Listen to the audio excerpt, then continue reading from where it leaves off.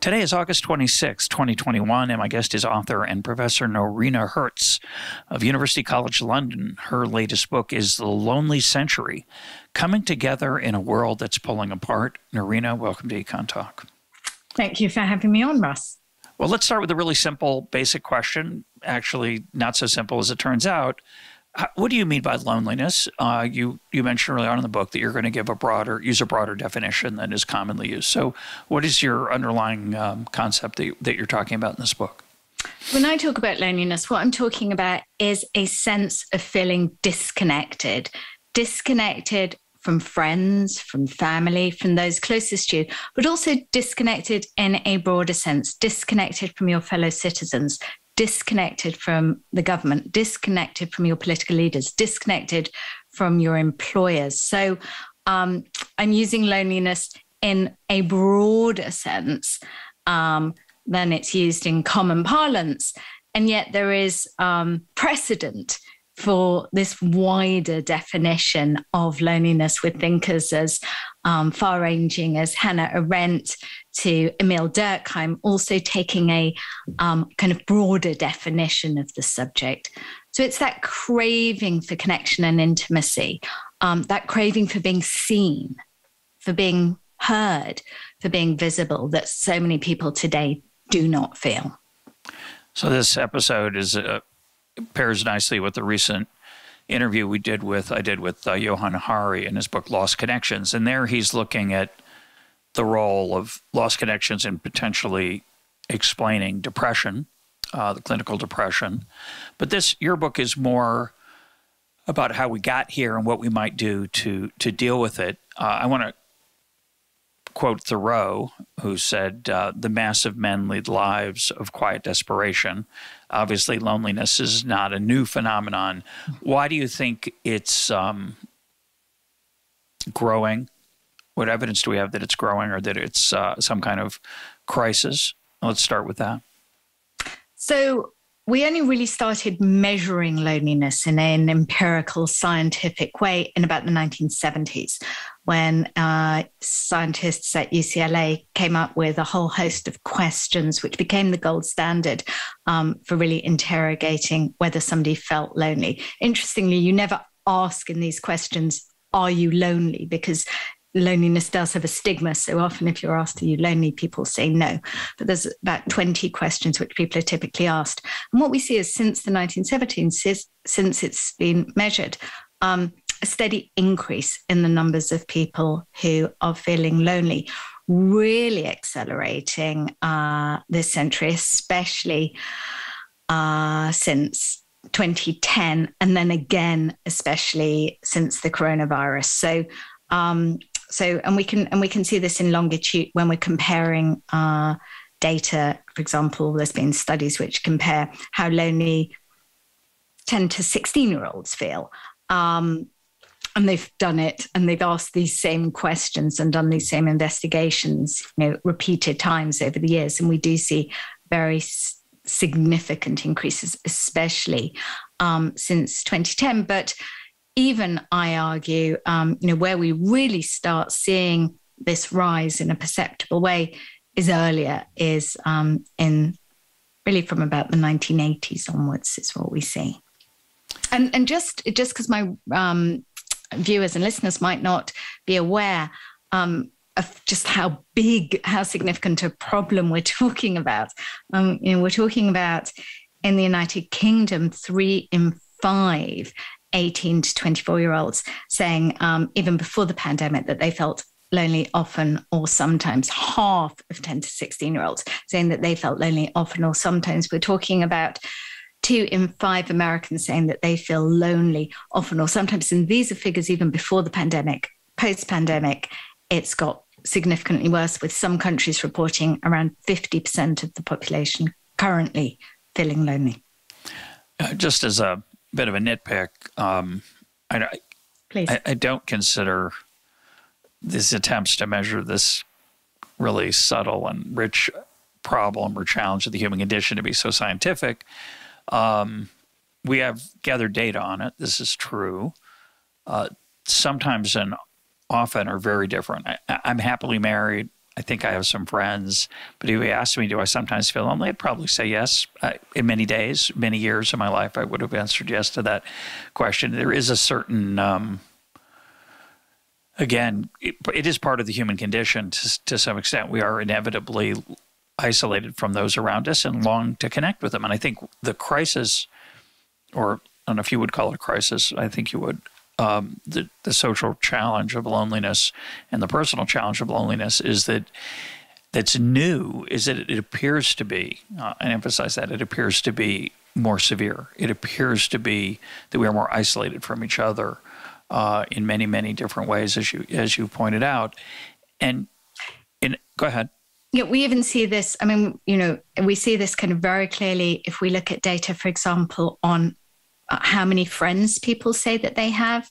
That's a very clear data point, I think, because, what we see is that currently around 1 in 5 American millennials say that they don't have a single friend at all. And that's about double what it was a decade ago. So, there are some data points that I think do really express very clearly that there's a real problem here and one that's growing.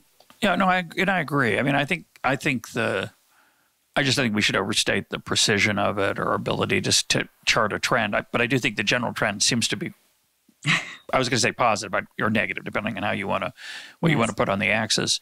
And you, of course, as we would expect, as anyone would thinking about this, technology and partially, especially in the last 15 years, has played either a role in causing this or is a response in some ways to it.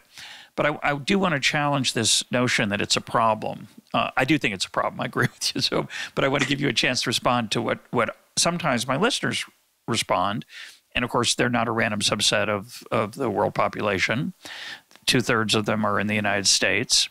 All of them are in the habit of putting earphones on or some other device to listen to someone pretty much on their own. Though some of my listeners listening with their family or with friends, but most people I think listen to podcasts by themselves. So this is a selected, non-random audience.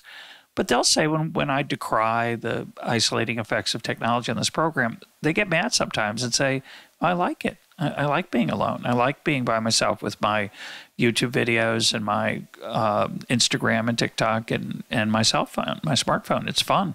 I don't need people as much as maybe other people did in the past. What do you respond to that? So I'm really glad that you raised that question because firstly, it's really important to be clear that feeling lonely is not the same as being on your own and being alone. And, when you choose to be alone, when aloneness is an expression of your agency, then it often doesn't feel lonely. I'm a writer and thinker. I spend a lot of time on my own and I love being on my own. And at those times, I'm not lonely. And yet I have experienced in my life periods, moments when I have felt that I've craved connection, that I've craved visibility, that I've wanted to be heard and felt that hasn't been met, and when I have been lonely. So I think it's important to differentiate that and, say, yes, it's important, I think, that people feel comfortable doing things on their own and being alone. And this isn't about trying to stop that. This is about acknowledging that there's something else going on, which is people who want to feel connected, an increasing number of people who want to feel connected and not having that feeling of connection met. Yeah, I was thinking about the word recently that I don't think I've said it maybe ever on this program, which is solitude.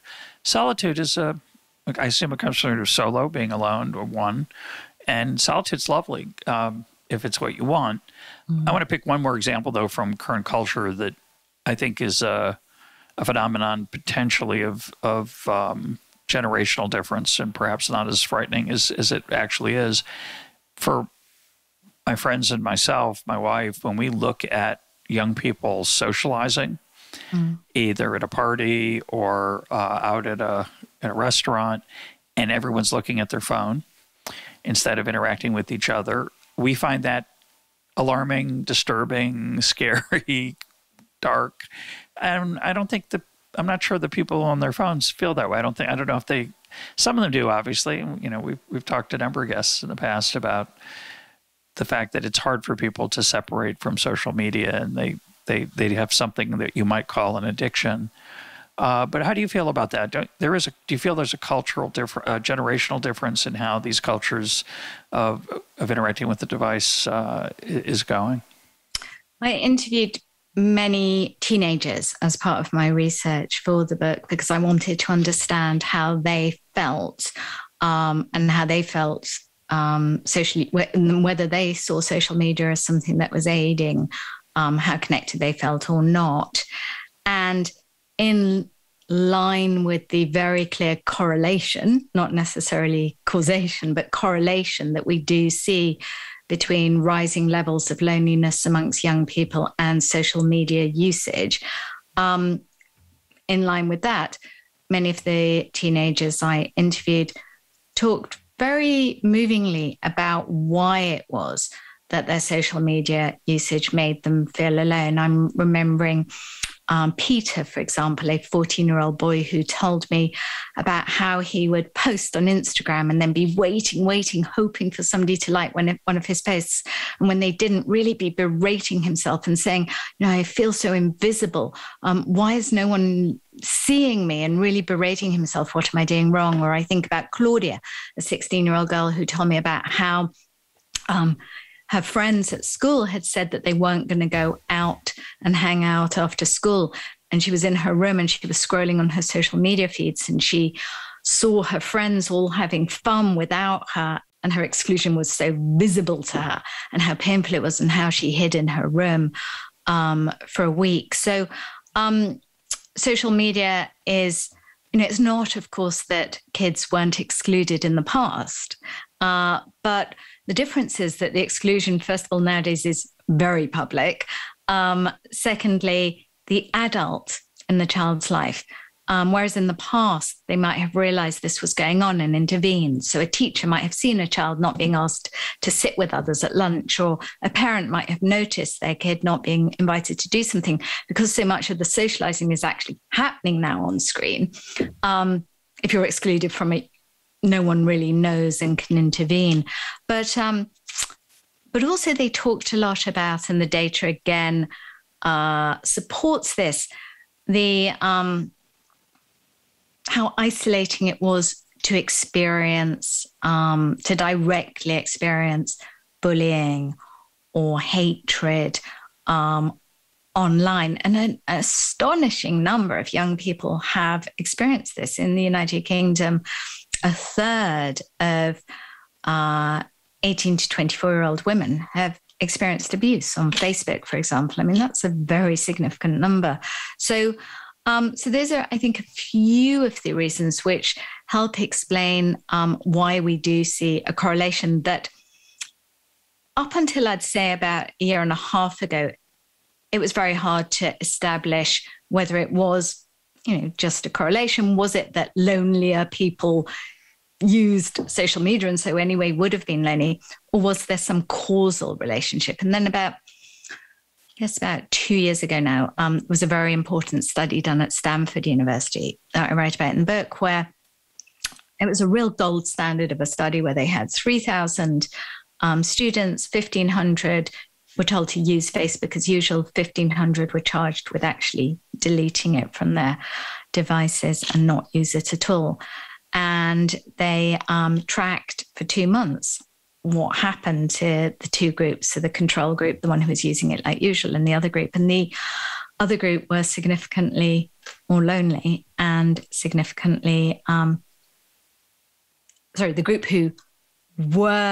group who stopped using it were significantly less lonely and significantly happier once they did so. And also, interestingly, they did much more in person with friends and family. So it wasn't that they just then spent lots of time on other sites on the internet because they weren't banned with using the internet. They actually did more in person. And we do know from research that in-person, face-to-face interactions are qualitatively superior. So the interaction that, and this isn't, this isn't kind of an older person perspective on this.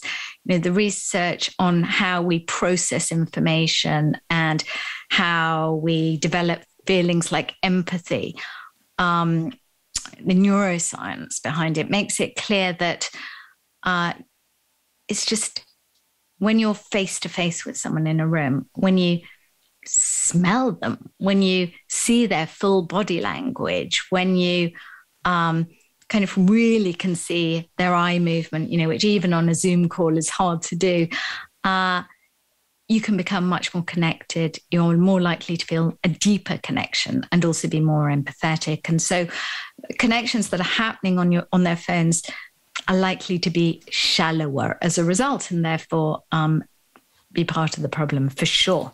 Well, you talk in your book about something I think about a lot, which is the loss of skills that people might have from in face-to-face interaction, from having less of it in their lives. And they get, I think face-to-face interaction is just difficult. A lot of people many people told me, oh, you must, have better interviews when they're literally face-to-face, not over Zoom, but they're literally face-to-face.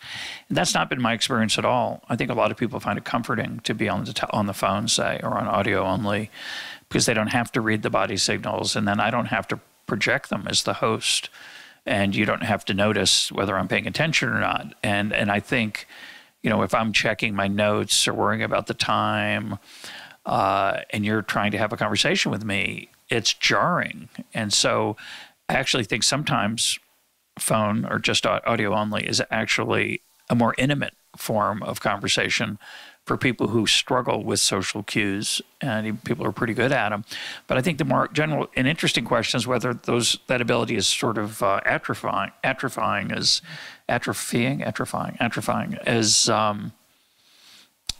people use them less, and especially for young people, and who are growing up in an era where they do much less, presumably, than their parents' generation.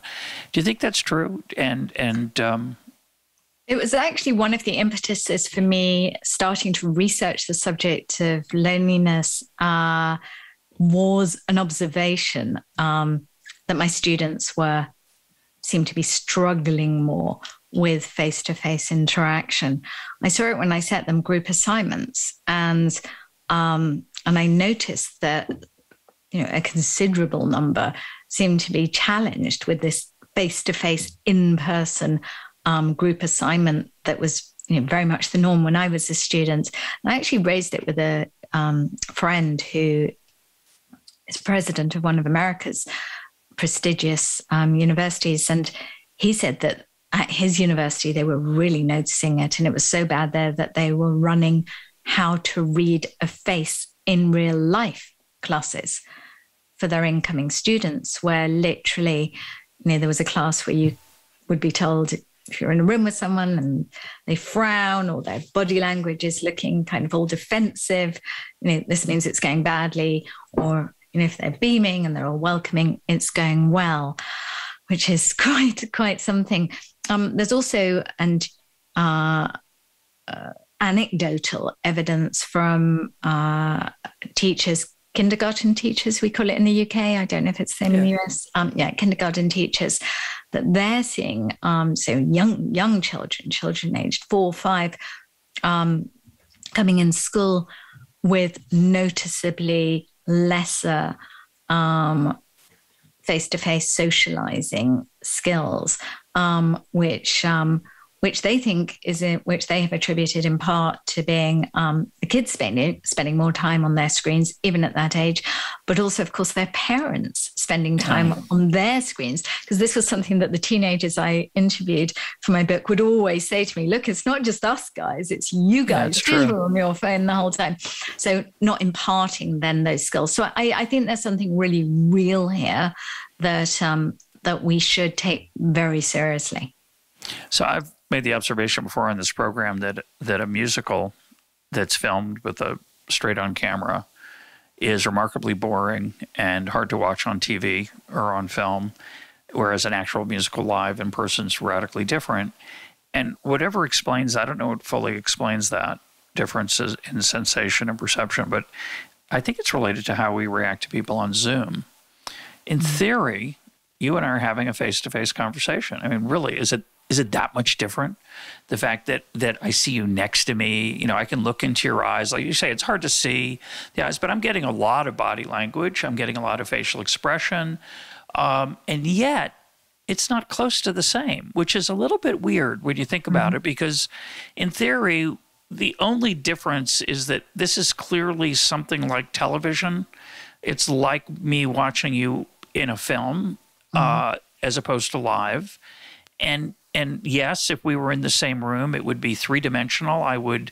You would not look the lack of depth that I'm seeing. But I can imagine, I know there's depth there. I know what it's like to sit in the room with a person, and yet somehow it's a radically different social experience, to the extent that it's exhausting to be on Zoom for long periods of time. I'm going to be okay for this hour. Noreena, I think we're going to be fine. But in general, it's interesting how hard it is as a human being. It's something I suspect primal or primitive about our senses. But I don't think we fully understand that. You react to that? Yeah. So I think a few observations. And yes, after this past year and a half, I think so many of us are directly experiencing the Zoom fatigue, and also, you know, craving more in-person interactions. Yeah. Sure. I think, you know, part of it is the actual, you know, the fact that we are narcissistic creatures, and we are distracted by our own images, which are up on the screen. You know, is my hair okay? Is my makeup, etc. So, you know, so we're not present fully. It's as if we were having a conversation with a friend in a room, looking at our mirror with a mirror in front of us. So that's already going to be problematic. Secondly, researchers have neuroscientists who look at the way kind of mirror neurons work in our brains. So these are in real life, when you're in a room with someone, what happens is when they smile at your brain, and I'm just sketching this out in a very crude way, but basically in your brain, you have neurons which will essentially mirror that's going on. And that's why if somebody smiles, you also feel a bit happier. If somebody's sad, you feel a bit sad as well. So it's going on in your brains. But in order for it to happen, there can't be this lag that we get, which is, you know, because we're on not great internet connections and there's a slight lag. It doesn't work nearly so well when there's that lag. It needs to be absolutely in real time that you see someone and do it. So that's part of the problem as well. That our brains aren't capable of connecting in exactly the same way because we're missing that mirroring effect that we would get in real life. So that's another part of the problem. And the other is just that you have to kind of focus in a way that is not that natural. So we are performing on Zoom, you know, to use your TV analogy, in a much greater way than we would typically, because we want to be heard, we want to be seen. So we feel that we have to kind of perform more. And again, that creates some degree of inauthenticity, which we pick up. I'm just going to say one more thing. It's kind of off the track, but it's sort of interesting to me, which is I do think the point about being able to see yourself is not unimportant. I don't keep track of how often I look at myself on Zoom, but I know that I do it. And when I'm doing it, I'm watching exactly what you said. I'm trying to see, am I composing my face in an interesting, thoughtful way? And as soon as I do that, of course, I've stopped focusing on you. And there's an inherent narcissism there. And it's a performance. And of course, life has a performative aspect when we're face to face as well. I have a certain feeling about how I'm holding my face, or smiling or not smiling, or looking intently, or whatever it is.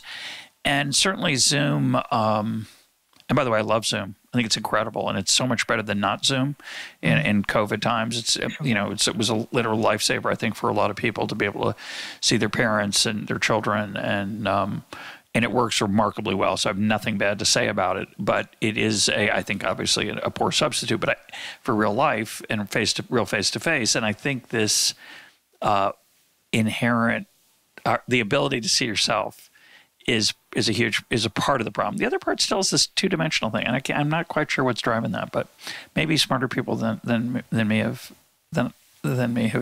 figured that out. I don't know. Also, it's very hard to make eye contact, because to make eye contact, you actually have to look into the camera rather than at you, and so you're never actually making eye contact. It's an excellent point.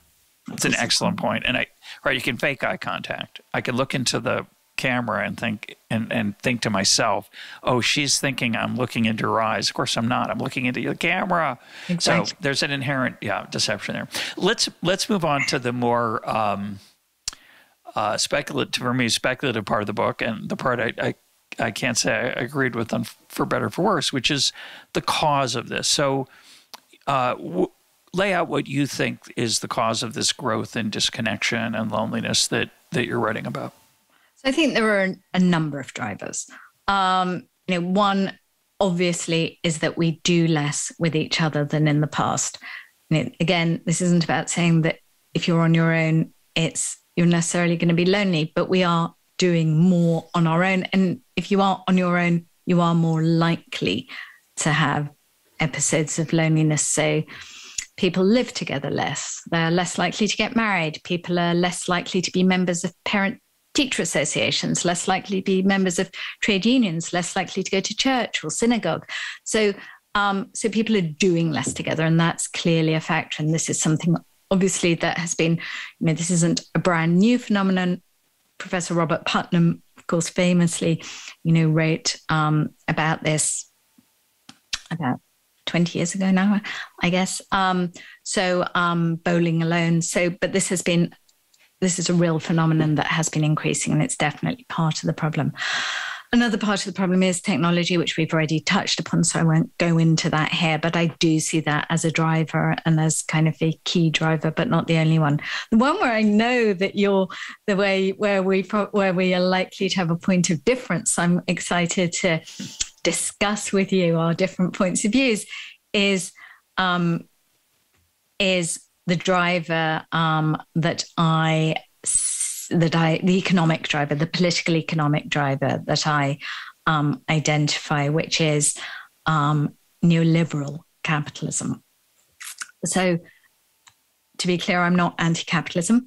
I grew up in a family of entrepreneurs. I definitely believe the market is the best mechanism for innovation. I actually worked in Russia in the early 90s, just after the breakdown of the Soviet Union. And if there's anything to make someone very clear that that the alternative is bad, it's spending time in Russia in the early 90s. So I just want to preface my conversation with that. But I do believe that the particular form of capitalism that really took hold from the 1980s onwards, neoliberal capitalism, which is the version of capitalism that was subscribed to initially really or not initially, but in recent times by Ronald Reagan in the United States and by Margaret Thatcher in the United Kingdom, the form of capitalism which really valorized self-interest, hyper-competitiveness at the expense of thinking about others and the collective good, that form of capitalism has a lot to answer for when it comes to how lonely and disconnected we currently feel. Because, if you come to see yourself as a hustler rather than as a helper, as a taker rather than as a giver, as a competitor rather than a collaborator,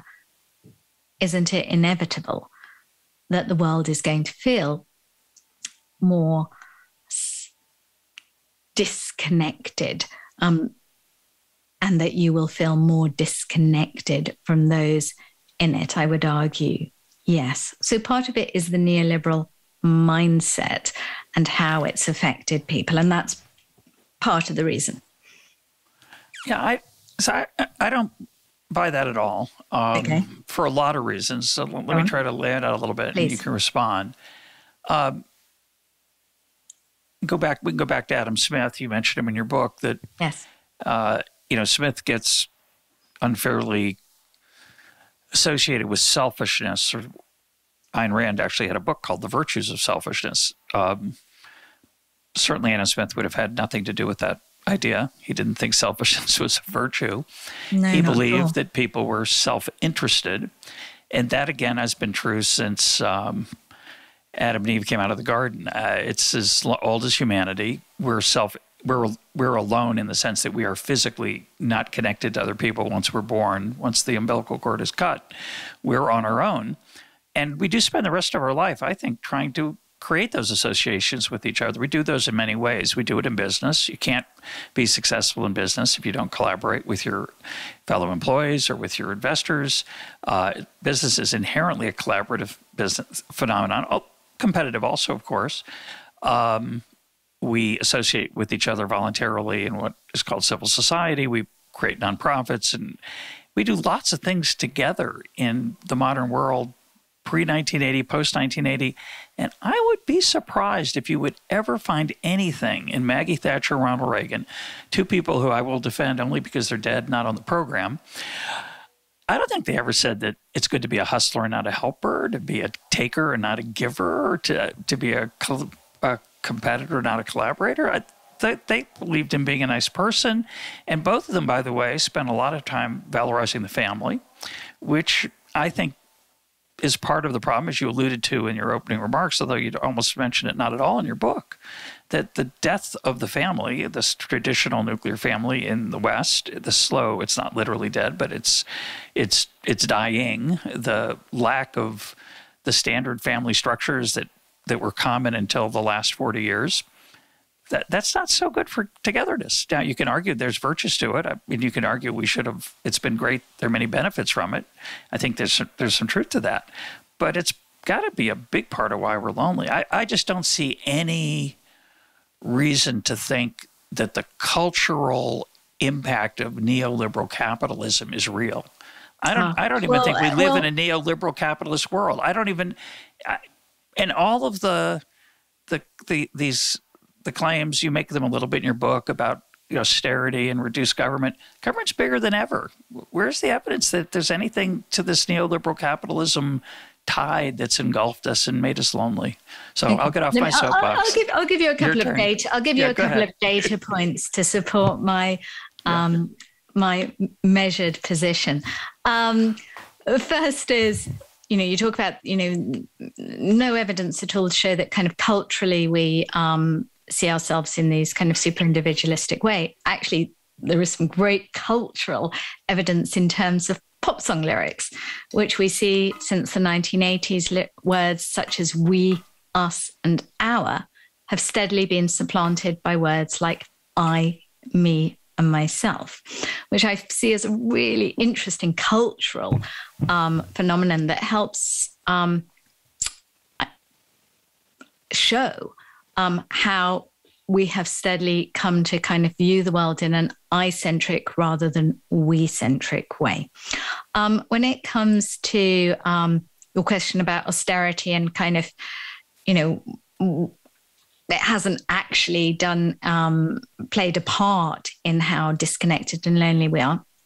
We can, a very obvious counter to that is the very significant depletion of what we might think of as the infrastructure of community that has taken place since 2008 across the globe. So since the 2008 financial crisis, when governments across the globe adopted policies of austerity, belt tightening, one of the things that they really defunded, and we see this in country after country, is things like public parks, public libraries, youth clubs, community centres.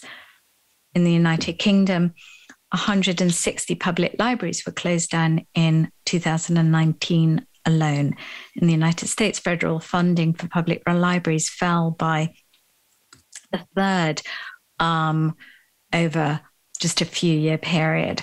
So, people need physical places to be together, to do things together. And government, I believe, does have a role to play in helping to fund this at local and national levels. And we have seen a steady underfunding of that as well. There's also an element of neoliberalism, of the kind of capitalism that we've adopted in the recent years, which is, of course, that it has presided over a period of growing inequality. Now, inequality, I don't have an objection to inequality per se, but I do have a problem when significant swathes of the population feel that they are being ignored. And I have a problem partly from a pragmatic position, because we see that when people feel that they're ignored economically, when they feel disenfranchised economically, in relative terms, they often turn to more extremist political parties for solutions, both on the left and on the right. So I think that's another problem associated with neoliberal capitalism to raise. Margaret Thatcher was actually the member of parliament for the area in London that I grew up in. And you're right in that the Conservative Party and at the same time the Republican Party under Ronald Reagan did fate and support the family. And I think the diminishment of the family is part of the problem here. But I would say that the solution to that doesn't mean that everyone should rush out and get married who isn't married yet and have kids. It's about how do we create meaningful bonds between people who are not necessarily blood ties. How do we encourage and also, enable people to care for people who are not necessarily linked to them by blood? So you have, not so much in the United States, but in most of Europe, for example, it's very standard practice to have, for women after they have kids, to have paid time off by employers, significant paid time off by employers, maternity pay for the first 6-9 months, even a year after a child's born. So paid at a decent rate to care. But we could and should be thinking about how we extend the possibilities for people to care, not only for their kin, but beyond. There's a lot to respond to there. It's very thoughtful. A couple things. Please. I think what happened in the 80s and their aftermath is that governments like to talk about austerity and belt tightening, but they don't really do it. Governments are much, much bigger, either as certainly in absolute terms corrected for inflation, of course, certainly meaning real spending is larger as a percentage of GDP. It's somewhat flat, but we're growing in most of the West. Obviously, there's bumps and changes during recessions or corona, but if you look at UK spending, government spending in the 2020 or 2019 before the pandemic, it's much larger than it was in 2010 or 2000. So it's not really an austere time. Libraries. The question is, where is it being spent, and who is it being spent on? So libraries are dying out because people don't read books anymore. Whether we should have libraries, interesting question. I do think there has to be places for people Libraries have been used, really in very significant ways in recent years, not just, of course, for being places where people read books, but also being places where people often have access to computers, where they have initiatives for children. So, as community centers, I think. So I don't know what's happened to libraries in the West, but I do think there are challenges for people to get together in social ways. And libraries were one of those ways. We had Chris Arnott on the program, whose book Dignity deals with some of the issues you're talking about in a more granular, down on the ground level. And he talks about how McDonald's is a way in many communities for people to interact with each other. And you talk about that in your book, that small businesses, we can think about cafes and hardware stores. There's all kinds of places where people get Totally. together. Barbershops, sure. Yeah. Where people have the place you can go where people know your name. It's a nice thing. But I think the other part of this is the song lyrics are quite interesting. The fact that we and us is less frequent maybe than I and singular lonelier pronouns have become more common. The question is why.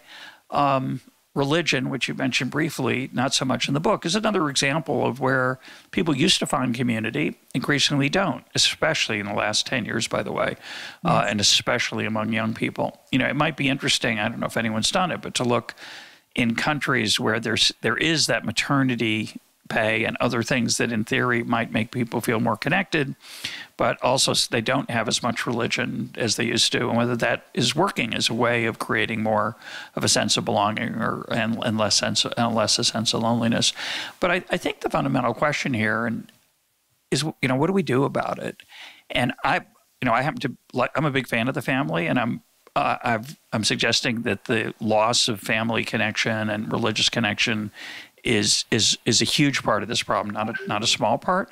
But I don't think government should be trying to fix it. I don't believe government should subsidize family or ever subsidize religion. I'm now in a country where religion is subsidized, and I think it's bad for religion and it's bad for the country. And I say that as somebody who's a religious Jew. I don't think that's the solution. I think the solution has to come from the bottom up. I think it has to come from us. You talk about the importance of kindness. I'm a big fan of kindness. I don't think it's in our hands. It's up to you and me. It's not something that corporations foist on us to be cruel or neoliberal theorists foist on us. It's in the air and the water we breathe, and it's up to us to change it. And I think we can if we want to. Certainly each of us can make a small contribution to making the world a better place that way. But I don't, if you're going to put the blame on capitalism or business, and there's plenty of things businesses do that's awful, but if you can put on the system, the ways of fixing that to me become very challenging. And you propose some. So you can respond to what I said, and you can propose some of those solutions if you'd like and defend them. Yeah. So, firstly, I totally agree with you that there's a lot that we need to do as individuals and we should do. And this is, where perhaps I, differ from some people who have, raised the critique of neoliberal capitalism, in that I also acknowledge, we as individuals do have responsibilities, and there are things we should do. And I'd love to talk about them later. But I also believe that there are things that governments can and should do, and also businesses. And just maybe to say a few words on businesses. One thing that came out very clear from my research was the extent to which loneliness is a problem for employers.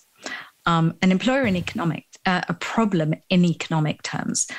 Lonely workers are less productive, less efficient, less motivated, more likely to quit a company than a worker who isn't. Somebody who doesn't have a friend at work is 6 times more likely to quit the company they work for than somebody who does, for example. So, really loneliness is a big business issue that businesses would be well served to address from pragmatic reasons, for very neoliberal capitalist reasons. So I think that's important to understand. And my book has lots of ideas on what businesses can do when it comes to their employees to help create and foster a greater sense of connection, from, some really quite easy things to implement, at least once we're back in the office, like eating together. So lots of research which shows that when people eat together, they feel more bonded. There was research done in Chicago with firefighters, companies of firefighters who ate together, didn't only feel more bonded, they actually performed twice as well as companies of firefighters who didn't. So that's a simple thing companies can do once they are back in the office, or at least a number of days a week in the office. But also picking up on your point about kindness, and yes, we share this, that we really see kindness as a virtue, but also as something that, again, is makes sense for businesses to foster and encourage amongst their employees. Cisco, the global tech company, they have a scheme whereby anyone up or down the company can nominate anyone else who's been particularly kind or helpful for a cash reward of up to $10,000. Cisco, I don't think, I think promoting this culture of kindness and care has gone a long way in making Cisco's turnover of employees be half the industry average, and also helps account for why they've been voted the best company in the world to work for by their employees for 4 years running. I'm not on Cisco's payroll, by the way, but I was impressed by finding all of this out about them in my research. When it comes to governments, I do think there are things they can do. Actually, of course, I don't think they should be subsidizing religion either. But I do think investing in public libraries, in youth clubs, in community centres at local levels is important and is something that governments could and should be doing.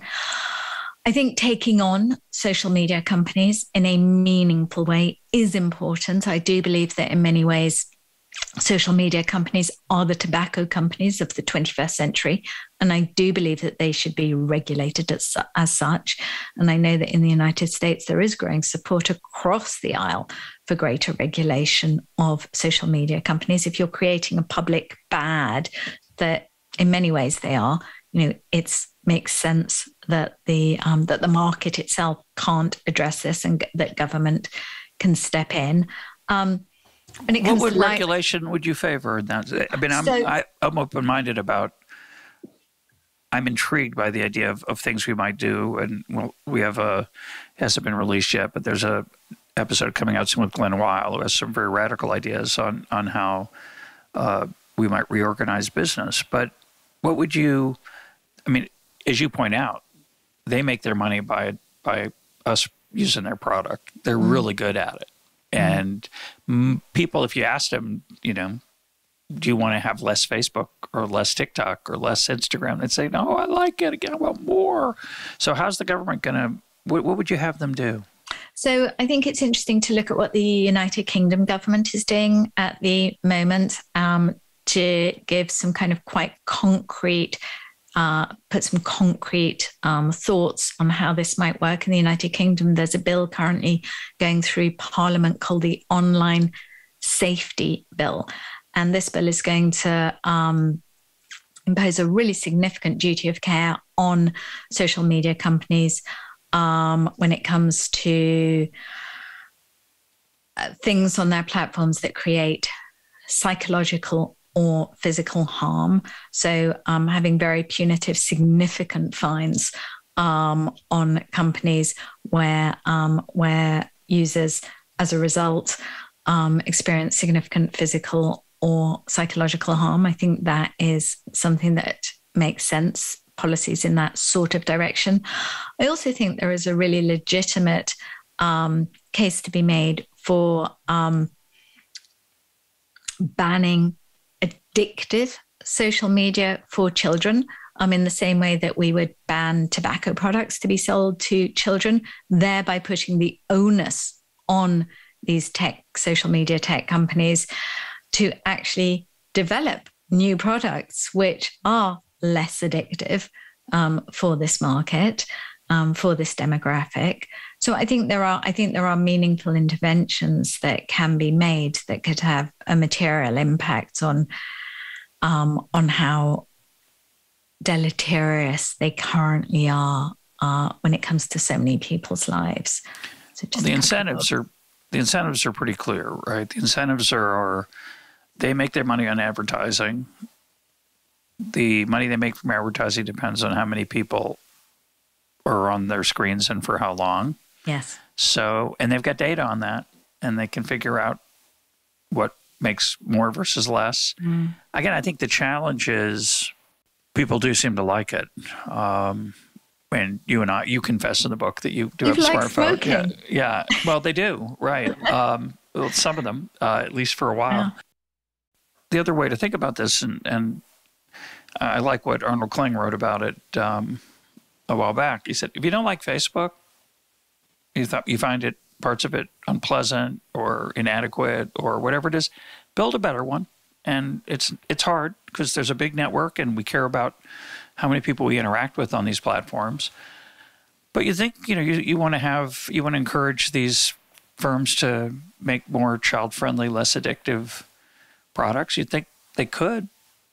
Someone else could. I mean, part of the challenge here, of course, and this is something which I know that the FTC is currently going after the social media companies for, is that they, buy up small companies that are innovating, and then so they are essentially buying their potential competition and stifling it. So there's a real monopolistic problem here, which even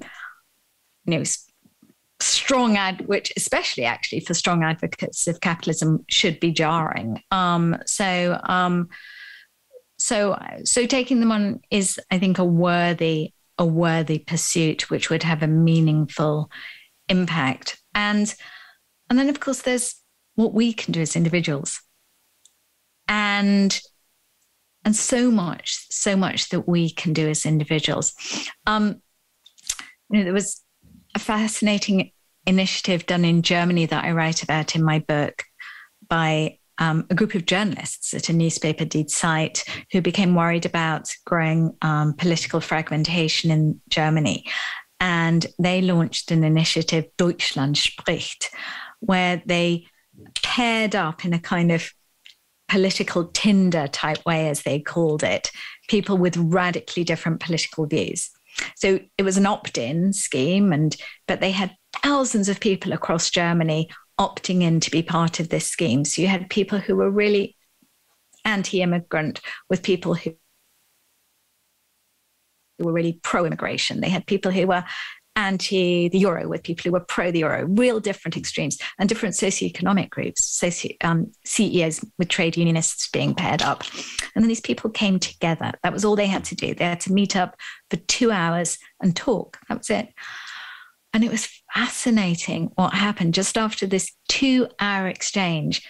People's views of the other radically changed. They saw the other as someone much more like them, often with shared concern, actually often around family.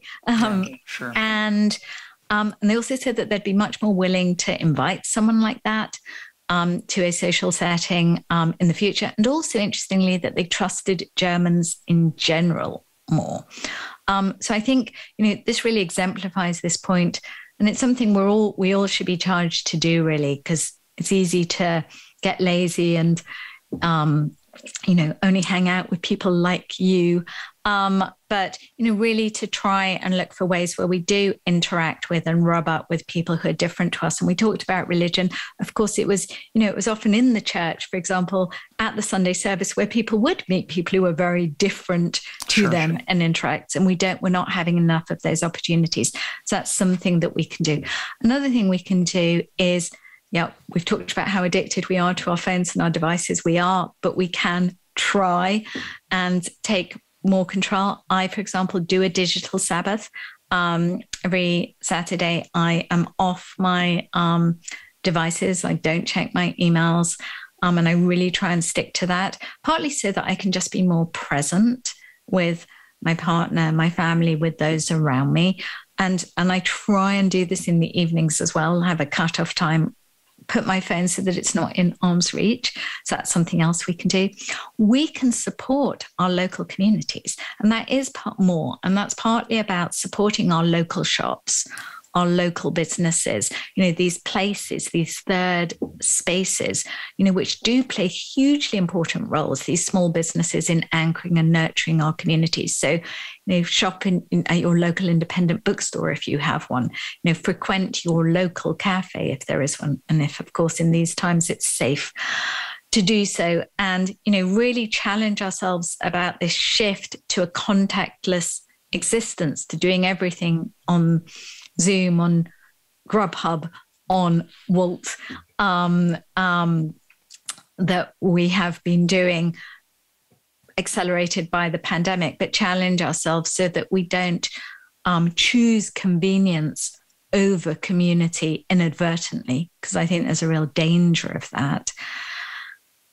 And then I think we also, given the levels of loneliness right now, given the pandemic and given how many people are struggling, really think, is there anyone in your own network who might be feeling lonely?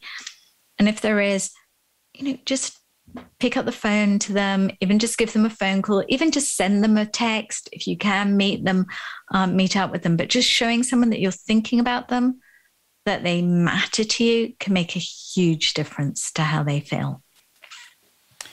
Now, let's close with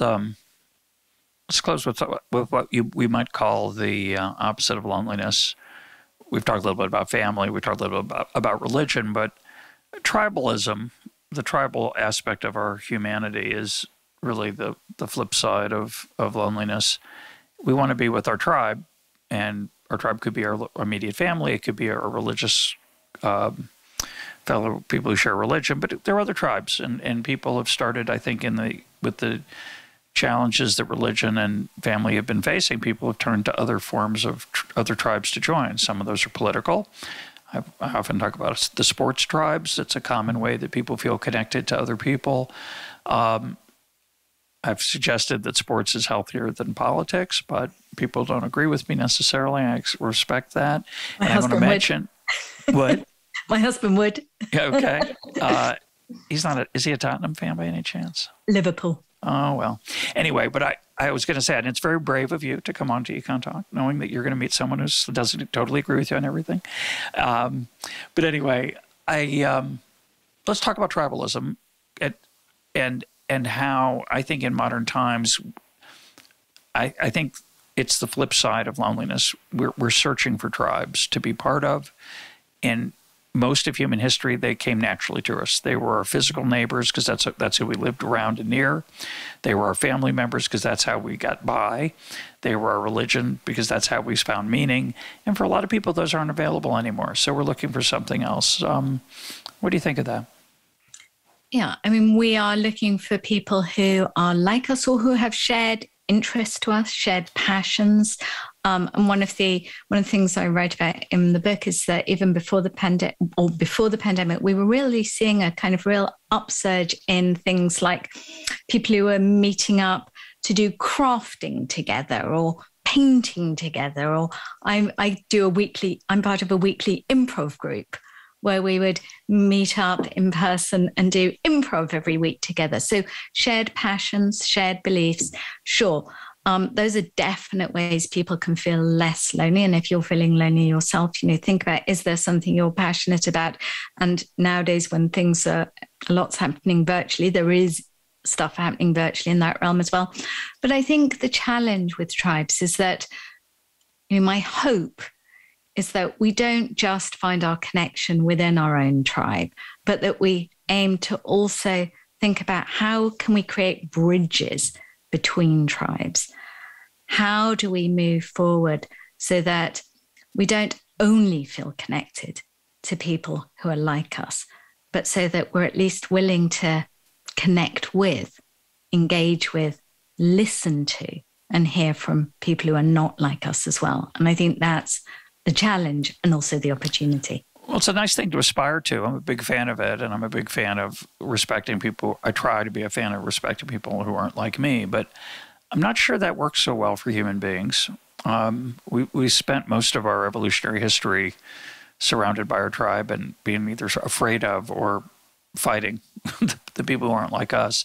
So it seems to me that human urge to belong is so fundamental that we kind of have to fix that. In fact, well, one way we can, one thing that comes in one of the things that I looked at in my book, I think, and this is something where, I think there is potentially a role for government to play, but it doesn't have to be government, is in engineering opportunities for people to do things together. Because when people do things with people who are different to them, that's when they often find what they have in common.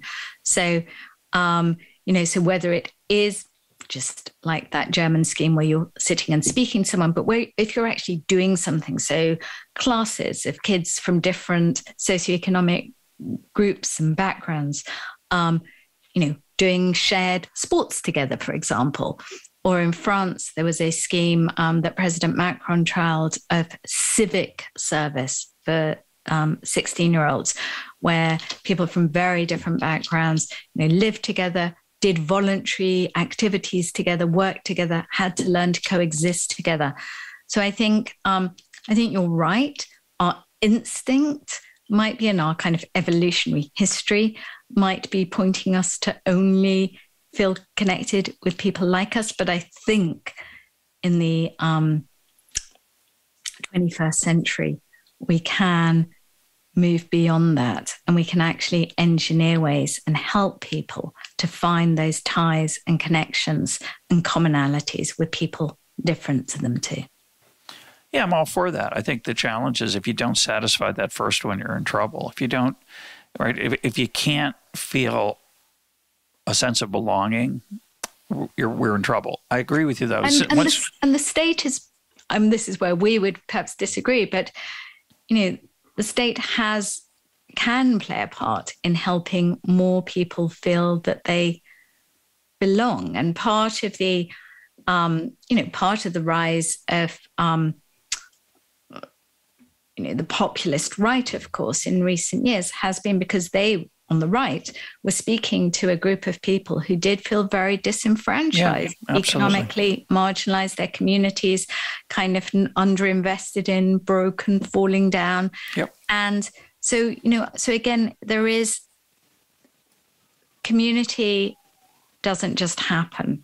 It needs an infrastructure, and there is a role that governments can play. It doesn't only have to be governments. Businesses can play that role. Churches used to often play that role. We can play that role in nurturing our communities. But at the end of the day, the problem's so serious that I think each party playing a part could make a huge difference.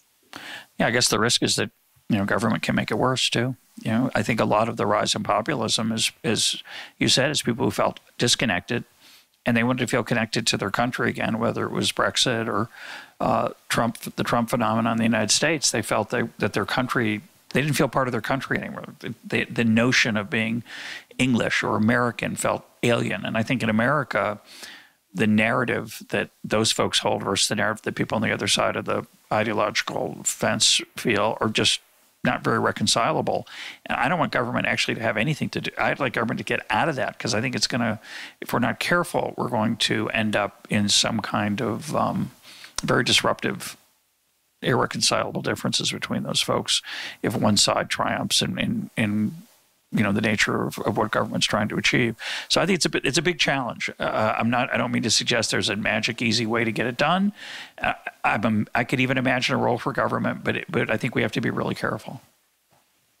Well, I mean, as I said earlier, having kind of cut my teeth in the working world in Russia just after the collapse of the Soviet Union, the danger of excessive government intervention is extremely clear and real. But I think we are both essentially kind of supporting or accepting, as of course Adam Smith did, that there are times when government can and should intervene. But government on its own will never be the solution to the loneliness crisis. We, as individuals, clearly also do have roles to play. My guest today has been Noreena Hertz. Her book is The Lonely Century. Noreena, thanks for being part of EconTalk. Thank you.